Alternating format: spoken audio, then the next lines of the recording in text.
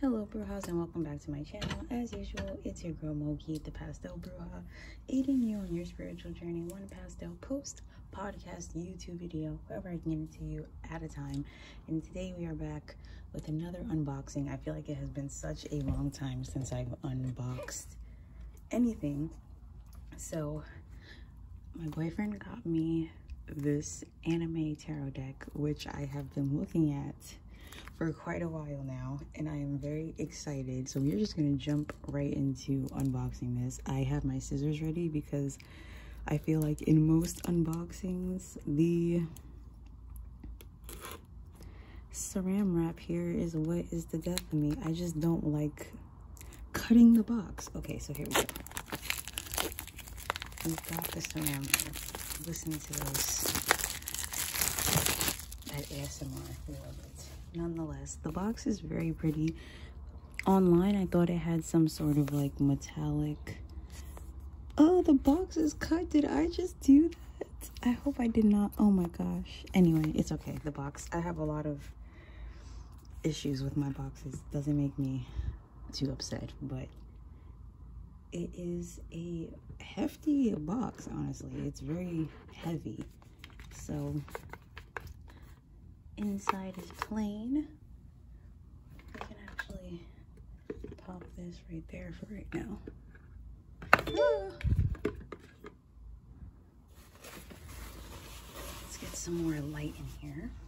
Okay, let's see. So I was going to say I'm going to assume this has a pretty hefty guidebook, which it does, and we will dive into this in a second. But let's take a look at the cards. The backings are pretty simple, black and white.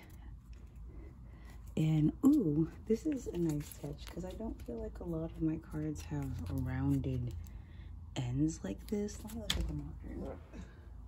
look at the Midnight City Tarot. Like, they're rounded, but they're not like this. Maybe it's just because I've had this deck for a while, but nonetheless, I like the rounded edges. There's nothing too fancy about the backing or the sides. Ooh, well, I guess the sides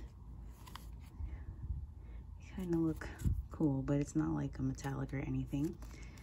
The art is very cute. It's obviously going to be an anime styled tarot deck.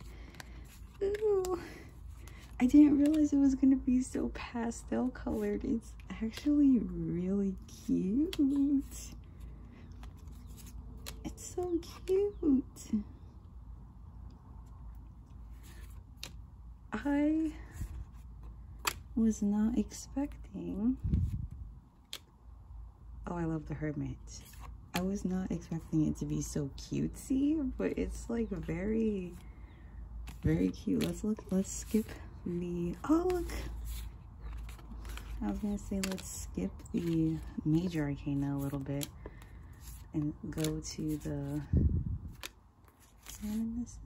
This I saw the sun image. I was like, it's so cute. I saw that online. It was so cute. But let's go into the minor arcana. So we do have wands. Let's see. I wanted to see if it was the same. Okay, cups, swords, and pentacles. Oh, cool. So it is the same.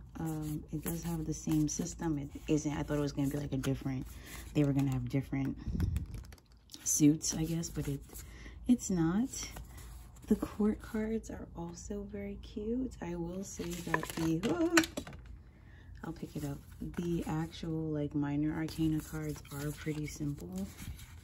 You can see with the wands.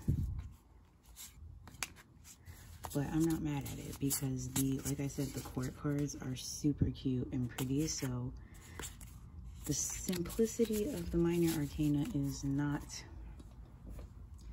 a problem for me. I love the major arcana.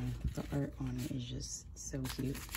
Now, you know, this would not be a complete unboxing if I didn't tell y'all how I felt about the shuffling. I wouldn't say that it's buttery, like it's not very smooth, but it is a deck that you will have a lot of control over because they're not sliding all over the place, but they're shuffling amongst each other very nicely. So I'm going to give this a, I'm going to give this a 9 out of 10. But let's look at, we had cards jump out, and you know, in true fashion, well, we have to look at the cards that jumped out. So we have the Fool, the Ace of Pentacles, the Knight of Swords, and the Queen of Swords. Now this gives us a chance to look at this guidebook here, which is also full color, which I really love, right? But let's look at the Fool, because that should be the first page. Boop. Okay, so let's see. New beginning, spontaneity. I don't know why I always say that word with it. I cannot say that word all the time, but innocence or naivete, adventure. Let's see. The Fool is starting on a new adventure on a path towards enlightenment. Take the leap of faith. They set out on their journey with heartfelt abandon. The Fool may not know where they are going or what awaits them on their path, but that does not stop them from... Oh, wait a minute. I'm sorry. I got so distracted because while the meanings are true to the Rider-Waite, I really love that. Look, it says shoujo heroine, right? It says the shoujo heroine appears in, and then it tells you what kind of, like, what anime this type of character appears in, which, look, Sailor Moon Cardcaptor Sakura. This just got, oh wait, let's see. One of them is the samurai. Let's see, right? The samurai. I mean, they're not wrong, but I'm highly upset they don't have Naruto here. Wait.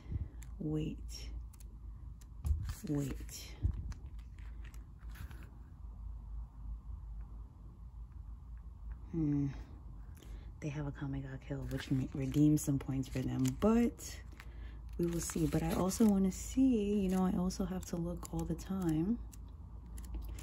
Where's the Tower? That will be the definition of whether or not,